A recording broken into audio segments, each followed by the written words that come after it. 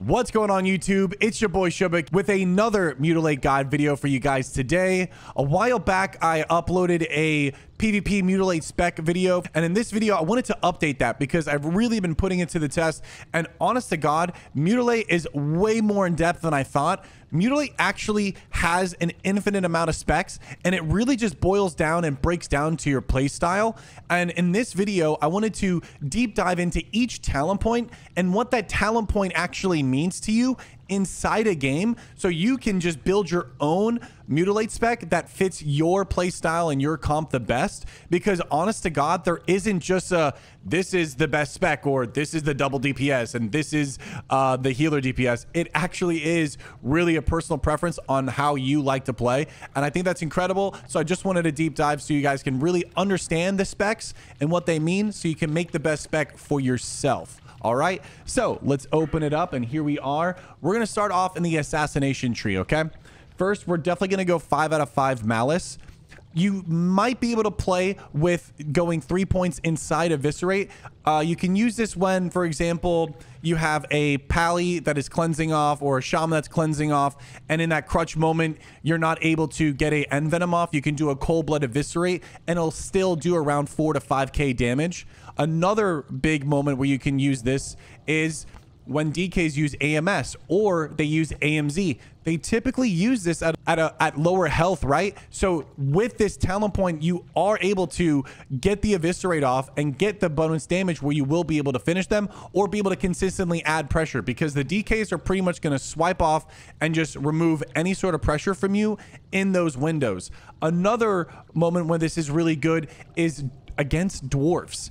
Dwarf priests are very prominent on the ladder. They're actually going to be swiping off your poison, and you're not able to reapply the poison. So again, this is another moment where you can do the cold blood eviscerate and you're able to actually finish off your target or still be able to build that tempo. All right, so again, 5 out of 5 malice for the base crit, which I think is great. This allows your auto attacks to crit, and the higher crit chance you have with your auto attacks is more energy regained. Remember, deeper down the tree, our auto attacks will give us 2 energy back. So the trade-off is 3% crit for those moments where the dwarfs are swiping off, or the DKs, or maybe a crutch moment with the shaman or a pally is cleansing off, and you're still wanting to get that finisher off. Okay, next up is ruthlessness. Gives your melee finishing moves a 60% chance to add a combo point to your target. This is great for when you're trying to stack up pressure. Say for example, in a healer DPS moment, you want to do a slice and dice, right? You have like, you go mutilate, and then you have the combo points. You want to slice and dice, then you get an extra combo point, then you mutilate, and then you can rupture. It's a way for you to build up the fluidity and be able to stack different debuffs on your target to build up more tempo. I think ruthlessness is a great choice for whatever comp you're playing, whether it is healer DPS or it is double DPS, because you do feel it, right? Even your envenoms is really great. Something that happens with envenom is if you don't get a crit and you only get the 2 combo points, right? With this, if you do an envenom before and you get the 1, you do a mutilate for 2, so now you're at 3, and then your second mutilate is going to give you 2, which will give you to 5. So it's kind of also like a buffer where it allows you to get to the 5th combo point for a bigger envenom, just in case if your crits don't do well. And it's really just always nice to have, especially in moments where you want to rupture and again get the extra combo point for a slice and dice and build up that different tempo. So really, really good here. I personally run this as well. Next is puncturing wounds. Increase the critical strike chance of your backstab ability by 30% and the critical strike chance of your mutilate by 15. This is incredible. I think at this point in the talent tree, you want to and you have to take this. This is a must-have because of the such an impact it has on the critical strike chance of your mutilates. And again, the mutilate crit will be able to give you a seal fade proc, which will be able to give you a combo point, which will be down here. Next we have is vigor. Vigor is incredible. It gives you 10 energy. You run this instead of getting the glyphs, so you do have that 110 energy. It is absolutely incredible. Definitely want to run this. So next we have is blood splatter. So this increases the damage done by 15% for your Rupture and Garrote. You actually probably could run this with more of a double DPS build. For example, if you're playing with a Feral Rogue, I think this could be very, very good. Or even Rogue Mage, or even Lock Rogue, because there are a lot of times where we want to keep the player and we want to lock them down with bleeds. And another highlight too, not to get too off track, we are going to be having Serrated Blades, which causes your Rupture to deal 30% more damage. So this is a pretty solid choice over the Subtlety, not to get too ahead, but it can work in conjunction. So now you're getting a 50% increase on your Rupture damage. So your Ruptures actually can be something that can finish. And I think when you play it with a Feral, your bleeds actually do even more damage. This is a potential opportunity where you can use against rogues incredibly. When you're going up against warriors, if you're doing a healer DPS versus a healer DPS, this is a great way for you to potentially have more uptime and have more pressure. Because again, with Mutilate, you are staying in a lot. The Ruthlessness that we just talked about, this is great for when you want to get a big Rupture off, right? And now your Ruptures are doing a lot of damage. And then you have Slice and Dice with the big Rupture and your Mutilates. Add in a little Envenomment, that's a lot of pressure out. So again, you can use this talent for sure. And it is really cool with the talents Serrated Blades, because you are going to get 50% increase on the Rupture. Second up is Expose Armor. It got nerfed. This is kind of a dead talent. If it actually increased the armor, I think there would be something there. However, it doesn't. So this is definitely just a ghost talent, and I wouldn't recommend this to ever be chosen. Next is Lethality, which increases the critical strike damage bonus of all combo generating abilities that do not require stealth by 18%. So this is going to directly increase and affect your Mutilate damage. All right, this is going to make your Mutilates more heavy, and that is, in my opinion, very valuable, because Mutilate can definitely be a big mover in the tempo of a game. Even though our auto attacks and poisons are our highest damage outputs, Mutilate and Envenom, and particularly Mutilate, is really what kind of threads the needle. So having Lethality is very, very good, and you can definitely run this maxed out, and it's going to give your Mutilates even more of a pressure build, especially if you are running the 1.4. This will give your Mutilates that extra damage when they crit. That is really going to help and let it kind of surface and feel more so like at 1.8 with the Mutilates. Again, you're running Puncturing Wound, so you're going to have a 15% increase to get a 30% increase bonus on your crits. So it's really, really dope. Next we have is Vile Poisons. Increases the damage dealt by your poisons and Envenom by 20%, and gives your damage over time poisons an additional 30% chance to Dispel effect. This is 100% must have. The Dispel is huge. It's very, very important that we have Wound Up, Crip Up, and Deadly, and we want to keep it at 5 stacks in particular with Deadly Poison. So I think Vile, same as Vigor and same as Puncturing Wound, is something that it is maxed out, no questions asked. You have to have this, especially with the Envenom damage buff. It is super important that we want to get as high as numbers as we can with our Envenoms, because that is our finisher. That is how we close it on Warrior Pallies. That is how we close it on Paladins before Bubble. That is how we finish off with Cold Blood Envenoms to really build up that tempo. We're always using Envenom to build that tempo. So that extra 20% that we're getting is just massive. Like I said, with Mutilate threading the needle, Envenom as well threads that needle. These are very core abilities that allow our class to have a lot of tempo and pressure, and it's super important that we have that talent point. Next we have is Improved Poisons. Increases the chance to apply deadly poison to your target by 4%, and the frequency of applying instant poison to your target by 40%. So each point you go up by 4, and this is where you can kind of juggle between, do you want higher Mutilates, or do you want to have more often poisons being applied? So just to kind of give a little bit more of a talk on my thought process on why I'm 3 and 4. I'm doing 3 because I think the 18 is close enough to the 30. It's over halfway, and it's still going to be giving me that damage bonus that I want without, you know, Mutilate feeling a little bit too frail or fragile. And the Improved Poisons, I'm at 12, I'm at 16%. This allows me to make sure that I'm always having deadlies. Like if I'm going up against, sometimes you're going up against Ellie Shaman HPAL, and there's double cleansing. It's very important that I want to have those poisons up.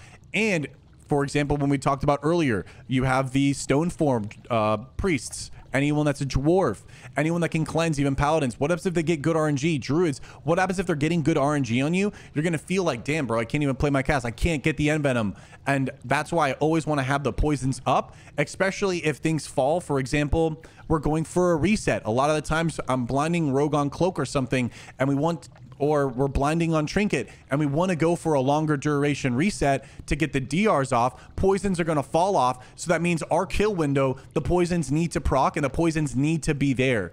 So it's very important that you have this talent, because a lot of times when you're killing, it's going to be a kill on a reset go. And I think it's very important, if you're double DPS, to be able to stack the poisons up in the cheap shot kidney, because there are times where even with this talent point, you're going to get bad RNG, and you're not going to get a deadly poison proc till sometime in the kidney, or maybe even late cheap, you know? So having this just kind of secures and make sure that I'm going the spec that's going to give me the best RNG possible and reduce the, oh my God, man, why didn't I get a poison proc, right? And circling back too, this is also really good with healer DPS versus healer DPS because of the uptime, right? When you're going up against a paladin, he's constantly cleansing. If you can outperform his cleansing, he's just going to give up on it probably. And that's going to be really good, because that means you're going to constantly have tempo, and you're going to constantly have the poisons that you want on your enemy, on your target. And then you're able to use the Envenom how you wish, when you wish. So that's super important, because it really adds to the playstyle. Again, the deadly poison, it really makes the difference when it comes to the damage. And having the poisons stack up quickly and fast and stay there is super, super important. So that's, again, a little deep dive on why I did go the 3-4. You can toy around and find the sweet spot. Or maybe you say, hey, I never had a problem, or I'm rocking the 1.4s. I'm rocking the 1.4 weapon speed. I'm gonna go 5 out of 5 lethality, because now I have the fast daggers. I'm gonna have the faster attacks, and I'm gonna have more applications for the poison. So I'm just gonna go big mute boys. So moving on, we have fleet-footed, reduces the duration of all movement and parrying effects by 30 and increases your movement speed by 15. This is not stack. This is amazing. Again, we don't have shadow step, so anything that allows us to be more agile, more mobile is very, very important. And we take the 15% speed buff, so then we can get any enchant we want on our boots. I go for the big AP on the boots, so it gives us a little bit more attack power while also securing us a little bit more of that mobility, which is really, really nice. So this is great when you ever have like any sort of slow on you. You're going to be reduced, whether it's mages, whether it's DKs, whether it's hunters. You're actually going to be able to move a little bit faster, because again, we kind of are cruxed by not having shadow step. So this is a way for us to feel a little bit more agile and mobile. Next we have is Cold Blood, which is a must-have talent. This is a very important talent that allows us to pretty much have the pressure on demand to either finish a game or really kind of take control of the match and swing the momentum in our way. And I really, really highly recommend you going Cold Blood.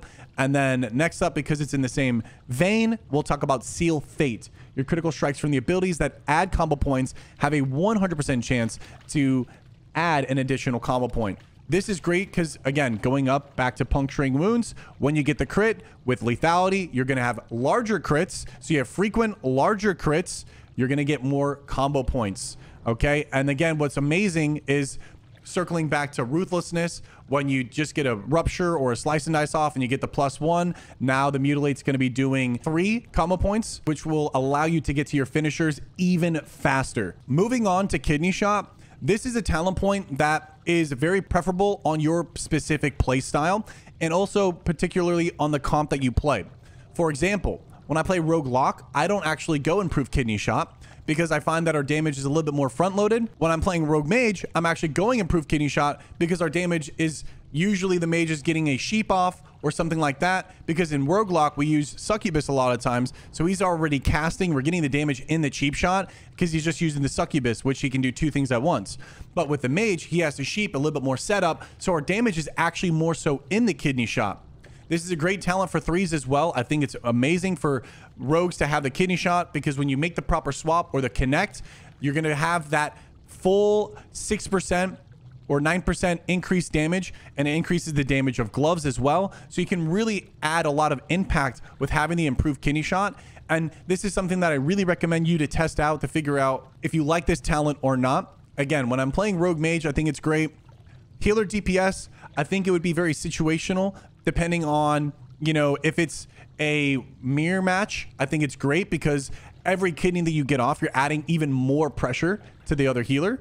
And then against warriors, I think it's a little bit hearsay, there's because again, you're pumping into plate, and I think the damage is going to be coming from the end venom. But if you can get a 5 point end venom off in the kidney, it's going to be doing even more damage, right? Maybe you're doing a kidney into a Vanish Garrow and then into like a Mutilate and into an end venom.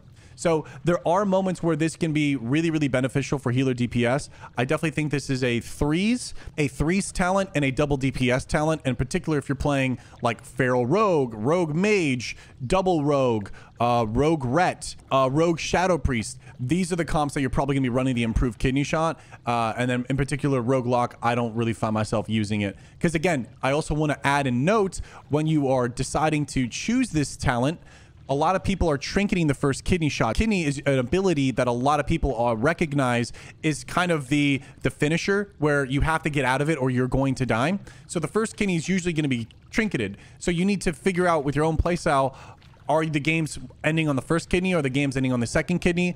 And again, it is a really good talent if you are winning on the second kidney, because then you're going to have the 9% extra damage, and that's going to add for you Mutilate, your gloves, and everything like that.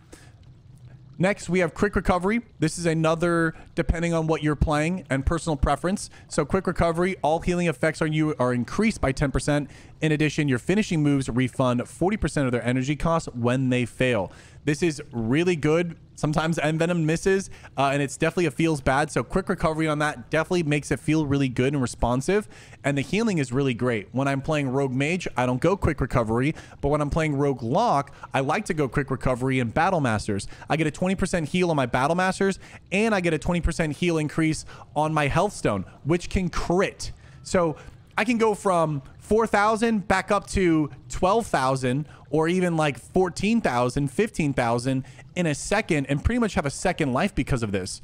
Healer DPS, absolute must have, especially when you're stacking resilience with this. You really feel the heals, and the enemy team is definitely going to be feeling it as well because the heals are just going to be even fatter on you. And this just works really, really well with the kind of low resil, low health kind of gear right now. So Quick Recovery is a great talent to go if you're using or if you're playing a comp that does have the heals. For Resto Druid Rogue, HPAL Rogue, DPR, even SPR, Lock Rogue, anything that has that off heals, Boomy Rogue, it is really good to have this because it's going to give you that second win type feeling, which will allow you to kind of stretch that match a little bit longer for maybe the second kidney, which you have the improved kidney shot, and you can really land the kidney and finish it off and get it. So interesting talent. Would definitely recommend you to play around with Quick Recovery, play around with kidney shot, toy around with the amount of numbers you have for improved poison and lethality, because these are all things that you can kind of tamper with and really kind of figure out what exactly fits your playstyle and composition. Moving on to next is Murder. Increases all damage caused by 4%. I love this. Auto attacks, poisons, everything. It's just a really good buffer. And again, depending on your comp, you can swap this out. This is just essentially a damage boost. But if you're feeling that your damage is already there, you have, really good gear, or, the comp is maybe even healer DPS, and you feel like you're kind of losing to more of a survivability, you can swap this out and put it in a Quick Recovery. You don't need Murder. You can go more defensive. You can just take this out, go to Quick Recovery, and now you have the increased healing, and you're able to take something else in the other tree. So again, Mutilate is really, really cool. You're able to take different pieces and kind of piece together your own puzzle of Mutilate, and that's why I absolutely love this spec. Next we have is Overkill. While stealth, for 20 seconds after breaking stealth, you regenerate 30% additional energy. I can't express this enough. You're gonna take it anyways because you have to grab Mutilate. But this is amazing for double DPS to be able to chain. I want the rogues in here. All right, I want all the rogues to pay attention. You can literally time your vanishes to maximize your overkill buff. I know sometimes you're gonna have to throw them vanish because it's more important for the actual play at hand, but for maybe a longer game or healer DPS, sometimes you can literally chain your vanishes to have 60 seconds of 30% increased additional energy regeneration on top of your auto attacks with Slice and Ice, with the 1.4s. Let me tell you, bro, it is correct. So Overkill is a really, really cool ability. And there it is, the holy grail, the bread and butter. It is your boy Mutilate. We're grabbing that. no questions asked. And Master Poisoner, because they removed the glyph of Envenom for some weird reason, I don't know why, no changes. I guess some changes. Master Poisoner, we're going to grab the 3 out of 3. We're going to go back up and talk about Dead End Nerves now. Dead End Nerves is great for healer DPS. And also, too, if you like a little bit more survivability, hashtag Mir, hashtag Marm. These guys love, love, love to have survivability. And a lot of times they prioritize living more than of going because they want to play the game right. And if any other mistakes happen, they want to be able to have that extra buffer to be able to get out. So this adds to around like 300 resilience if you max out the Dead End Nerves. This is a must-have for healer DPS, and it's also viable for double DPS depending on the comp. For example, when I go up against Warrior Pally, a lot of the times the Warrior is going to be having some uptime on me. And it is a little scuffed when I just kind of get dropped in half. And it would be nice to have the Dead End Nerve to have that little bit more survivability. Or if I'm going up against Shadow Priest Mage or Lock Mage or anything that has a lot of passive damage, that throughout the match, like you're kind of getting hit maybe from the AoEs on the ground or just dots being double stacked. It is nice to have the Dead End Nerves to reduce that damage because it kind of just stretches out that game for you, and it makes it feel that you're able to finish out the match, or you're not like getting killed just a little too soon before like that moment where you can clutch it. It's just super good to have and very beneficial even when you are playing double DPS. And again, all of these right here are super optional, and you can play with all of them in any which way that you want, depending on your play style and what composition you are playing. Next, we have Deadly Brew. This is a must-have. It adds the instant wound mind-numbing poison to the target. It adds the cripple. I have wound on my offhand, so I shiv for MS, and it adds the cripple. So if they're trying to run away and I need to slow, or I need to shiv a priest that's trying to fear my priest, it allows me to have that access to crippling poison on demand without losing the auto-attack timer swapping daggers back and forth. Next is Focus Attacks. 100% you have to have this because this allows your mutilates to get off more, and this really, really complements the 1.4 and just the whole like modern 2K22 mutilate rogue, because that energy regeneration coming back so fast because we are min-maxing the comps and the classes. It's just so nice. Next, we have Find Weakness. This increases your offensive abilities by 2% per point. This is similar to Murder, and again, this is super optional. I am playing a double DPS build right now with Lock Rogue, so I'm kind of going a more all-in approach where I am not taking kitty, not taking quick recovery. I want to have as much damage as I can from my autos, from my mutilates, all my offensive abilities. I want them to have as much damage as possible in a short amount of time. Next up, we have the combat talent tree. I want to highlight two things that are actually optional that you can take. You can take the dual wield specialization. This is great for double DPS, and this is great for healer DPS because this is going to increase the damage done by your offhand. And again, if you're doing 1.4s with Slice and Dice, this can add up to a lot of damage, a lot. This will also boost up your mutilate damage by quite a bit. So this is a nice talent to have if you want your mutilates to really have that upfront damage. Circling back to the lethality, with the crit chance, you get the crit, even bigger crit on the lethality, and with this, your offhands are going to even have more of a number impact on your target. Next, we have Improved Gouge. A lot of times you're going to be using Gouge, and a lot of times you're going to be getting knocked out depending on what your comp is. For example, if I'm playing Lock Rogue, Gouge is actually really nice to have, and having that big beefy Gouge just to have that CC on demand to lock it in for a CC chain is big, because Lock Rogue, it's actually very challenging to get the opener because we don't have invis like Rogue Mage. And again, if you're playing Feral, this is Feral Rogue, this is big. If you're playing SPR, this is massive. Resto Rogue, this is good. DPR, this is good. So toy around with how you like to use Gouge. If you're a rogue that is like, oh, I absolutely love the Gouge, I always look for it, you can use combo points into Gouge. It is not a dead talent to use whatsoever. Is it harder to get the Gouge off sometimes? Yes, but for example, say you're going up against DK Pally and you're DPR or Lock Rogue or something that doesn't have a stealth. DK's spamming in. You already know he's going to AoE you out because you're only going to go up against him on Dalaran Sewers. What are you going to do? He's just going to beeline to your healer. You gouge him full. Literally, it's pretty much a sap at that point. Boom. Healer runs over. We're running over to the pally. It's a good time. And then when it's off DR, we get a full gouge again. Maybe the guy's popping his CDs and he's going aggressive and he's like, shit, he just gouged me on my full go. What am I going to do? Sit this? It's a full stun, essentially. It's a goddamn kidney shot. No, trinket, blind, boom, easy. So gouge is a very, very good talent to use. Do not think because we are mutilate that we cannot use this, because it is super vital. It's super viable. It's not something only subtlety rogues can take.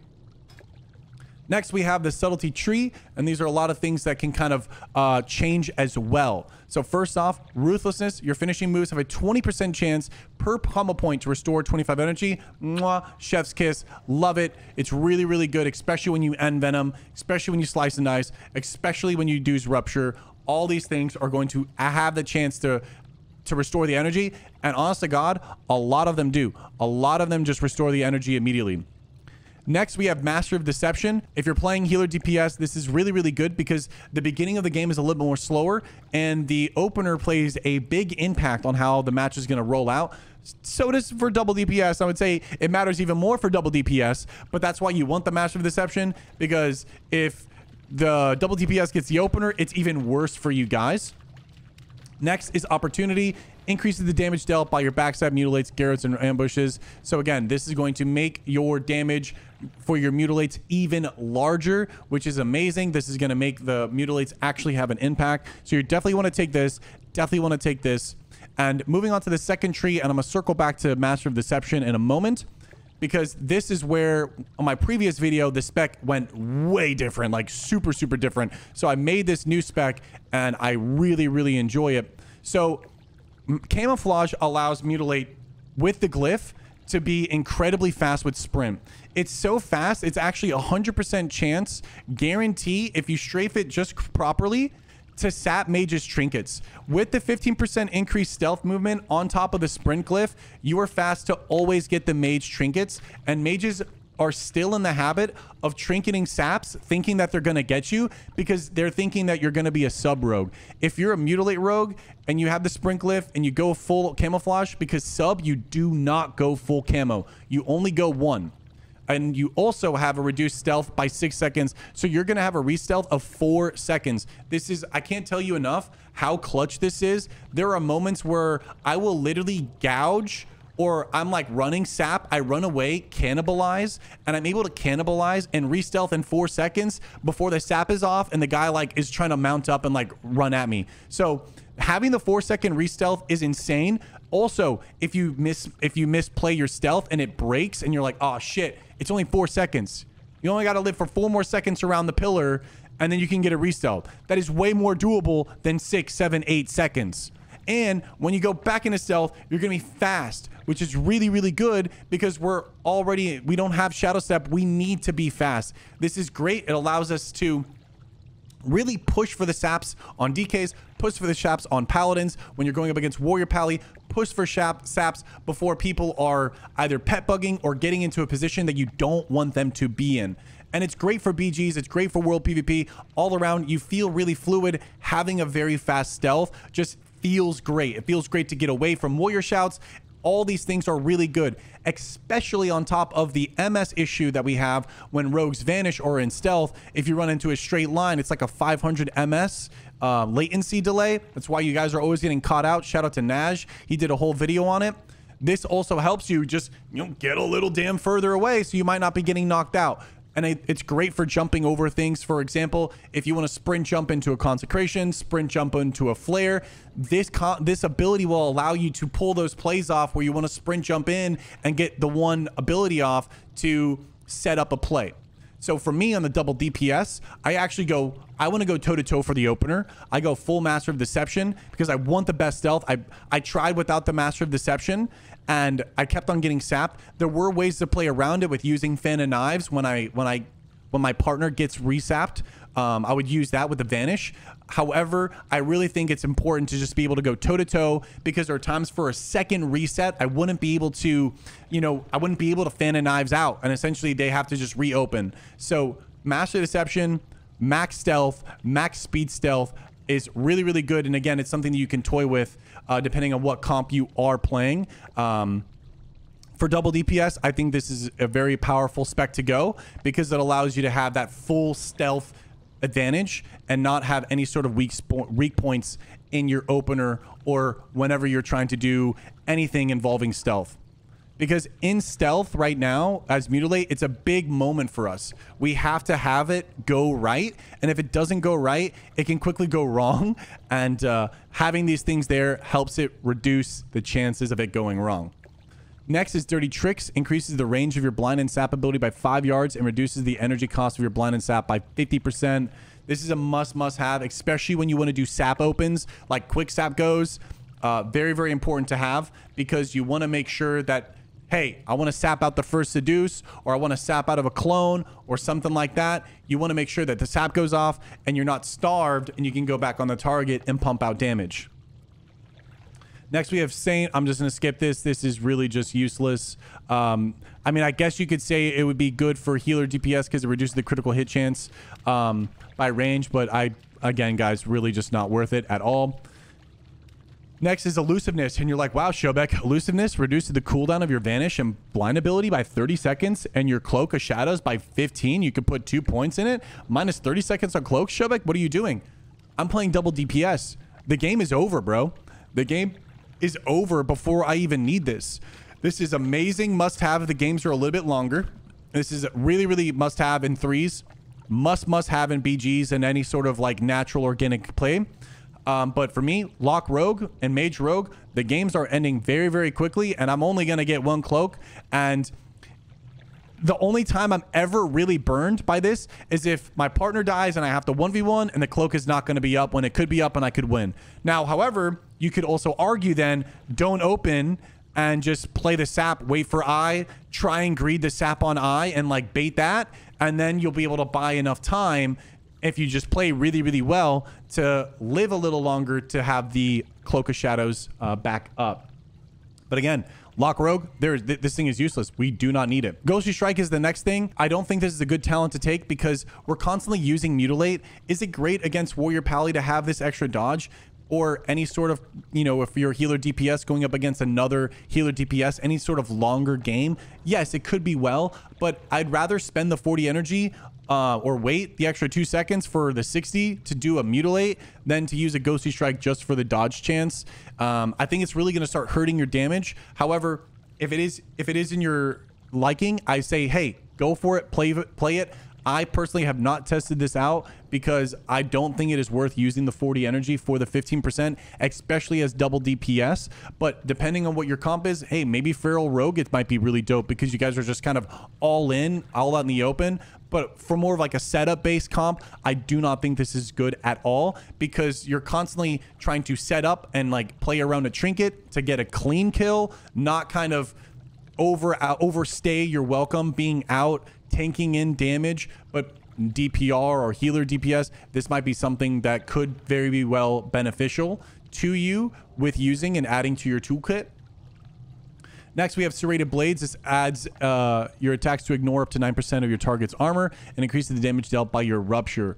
This is a really good talent that I like to go because it allows me to do more damage and allows my Rupture to also do more damage. Next up, we have Setup. So Setup, you gain 100% chance to add a combo point to your target after dodging their attack or fully resisting one of their spells. This is amazing for healer DPS because the games are longer, more abilities, more dodges, more combo points, more damage, right? And then you have Initiative, which is more of a double DPS build where you want your cheap shots to always give the combo points, allowing you to get the 5 combo because sometimes even when you do go setup and you are doing healer DPS, you can go for a Vanish Mutilate. And if your Mutilate doesn't crit, you're going to be down 1 combo point. Now you can do a Shiv to cover. So the opener would be Cheap Shot, Mutilate, Shiv, Kidney. However, you're going to be losing that damage in the Kidney shot. And if you're going the talent point for improved Kidney, you're kind of a little scuffing yourself. And so it kind of like cascades a little bit. But that's only on the chances that you do not crit. But again, setup, more dodges, more resists, more combo points, more crits. More damage, right? Try to make it rhyme. Didn't really work out the second time. Oh, shit. So yeah, initiative is really, really good for the double DPS because you're going to have the 5 combo point locked in, no questions asked. And you're going to be able to connect that kidney and just maximize your damage and not worry about like, oh, for example, if it's a orc or a paladin and they have the reduced stun duration, you actually can't even cheap mutilate shiv kidney. There's going to be a gap. So you kind of just got to stomach the 4 combo point with the setup. If you go with setup, you're gonna have to sometimes stomach the 4 combo point kidney instead of 5. So that's why I like initiative. And honest to God, if I played healer DPS, I probably would still go initiative, but that's my own personal preference because there were times where I did lose a game where I needed to swap kill on a rogue and I didn't get the crit and there was 4 and it was an orc and I got bit by it and I was like, hey, yo. So, but again, very, very personal preference. Definitely personal preference on these two guys. There's not one that is better for sure. So play around with what you like and especially with what comp you are as well. Next, we have heightened senses. And heightened senses is going to increase your stealth detection and reduce the energies or reduce the chance you are hit by spells and range attacks by 4%. This is amazing because, like I said, this whole build is I want to be able to go toe-to-toe with anyone. I want to go toe-to-toe with any subtlety rogue, any feral. I don't want to get opened on. I want it to be truly RNG where if the rogue saps me, I know that it's an equal playing field and it's just because he was behind me or something like that. So I go heightened senses, and it's also nice to have the miss from ranges. It does happen a lot, so I definitely think this is great. And this is a definite optional talent, depending on what comp you're playing. Definitely an optional talent. Next is preparation. We don't even need to talk about it. Absolute must-have. And then Dirty Deeds, I also think we don't even need to talk about it, is an absolute must-have because it cheap shot Garrots, and additionally, your special abilities cause 20% more damage below 35. You have to have it. And then you're going to be left over with one more point. You can kind of place it anywhere down here. And then I ended up putting it in Master Subtlety for the increased 4% for that first mutilate after I open in stealth. I'm going to have a 4% increased damage of that. So that is going to be it for the talents. And what you can really pick, you can also put it into the 2% deadly around the AP that you're going to have when you are in the upper echelon of gear. It's going to equate to around 60 to 70 attack power for just that 2%. So gauge on what you want to put. You can definitely put it in a 10% on your offhand. You can definitely put it in another lethality or a poison, or you can even put it into 2% damage reduction depending on what you want. But guys, that is going to be it for the deep dive spec. All right, you now understand mutilate. You now understand the value and the depth of each of those talent points and what they actually mean inside a game to you. So now you can go create the best mutilate spec for your playstyle so you can go out there and have as much fun and climb up the rating as you can. All right, so it's your boy Showbook, and until next time, boys, I'm live on Twitch every single day. Welcome to the Mute Club. Come and join us, and until next time, much love, boys. All right, peace out, be easy, later.